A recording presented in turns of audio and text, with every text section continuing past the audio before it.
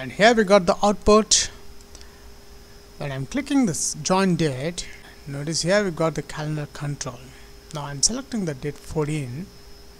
See, this 12th month, the date is 14th and the year is 2018. Let's format the date.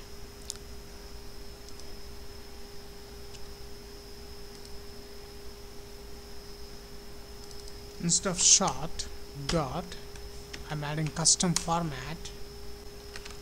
Datetimepicker 1 dot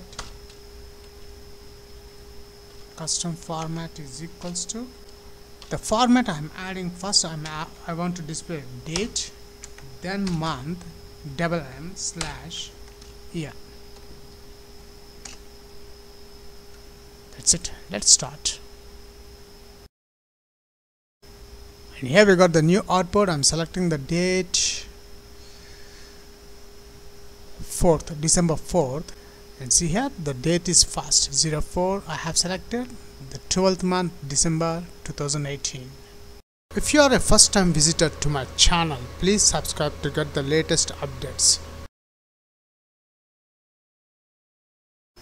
Notice in this form on design page, I have already binded a table from database into this datagridview control. Let's check the output. Start. And here we got the output of the table in the datagridview control, which contains two columns, name and join date. Notice the column join date, which contains the date. Now my aim is when I click the mouse over here, I want to display the calendar control inside this datagridview control. So let's start the coding part and stop debugging. First we'll add the datetimepicker dynamically into this datagridview control. So highlight the datagridview control, press F4. Notice in the properties that the fourth option is the events. Click that one. In the mouse section, the cell click the first event, double click that one, and here we got the cell click event of the datagridview. Now let's add the datetimepicker datetimepicker1, which is the object new datetimepicker. Now let's add the datetimepicker object into the datagridview control. Datagridview1 dot controls dot add method. In this add method, I am adding the datetimepicker object. That's it. We have added the datetimepicker control inside the datagridview control dynamically. Now I'm adding the format of the datetimepicker1 dot format is equals to datetime format dot. Notice here we got the different options. I'm selecting short. I'm adding the position of the datetimepicker control. The position must be in the join date column. So this column index ID is 1. The name column, which starts with 0, the column index 0 is name, the column index 1 is join date. So let's add if condition. If e dot column index double equals to 1, I'm adding the closing bracket after the format starts. Rectangle class, display calendar, the object name, datagridview1 dot get cell display rectangle. The get cell display rectangle method takes three parameters. One is a column index, so e dot column index, comma. Second one is a row index, e dot row index. The last parameter is a boolean type, which is true. Let's add the size of the datetimepicker.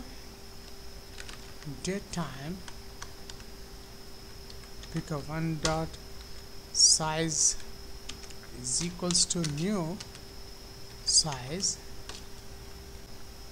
display calendar dot width, comma, display calendar dot height. datetimepicker1 dot location is equals to new point method display calendar dot x, comma, display calendar dot y. That's it. Up to now we have just finished the datetimepicker control dynamically inside the datagridview control in the column index 1 with the height, with the size and location. Now I'm adding some functionality. When I click the cell here in the join date, I want to display the calendar control, as well as I want to close the calendar control. So let's add private void dp datepicker text change object sender event args e. Let's get the current cell of the datagridview control. datagridview1 dot current cell dot value is equals to, once I select the date from the datetimepicker, I want to change the date in the current cell. So datetimepicker, oops, here we got an error. What I'm doing, I'm just copying this part, I'm putting at the top here.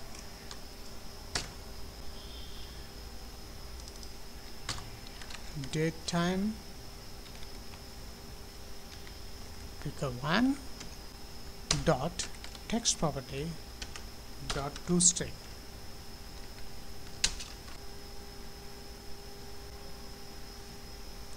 Let's delete this. Dot toString method. After that I'm adding one more event to close the datetimepicker. Private void date dp close datepicker object sender event args e. datetimepicker1 dot visible is equals to false. That's it. We have done the complete coding part. Let's check the results. Start.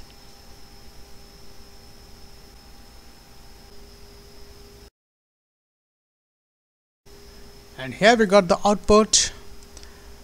When I'm clicking this join date, notice here we got the calendar control.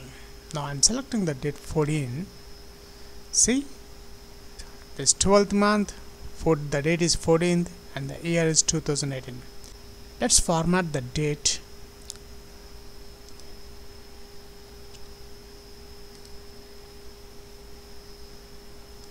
Instead of short dot, I'm adding custom format.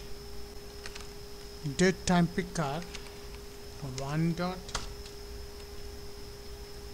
custom format is equals to, the format I'm adding first, I want to display date, then month, $m/year.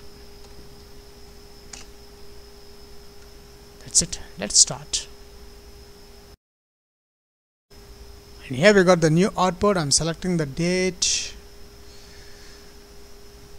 4th, December 4th, and see here the date is first 04. I have selected the 12th month, December 2018. That's it.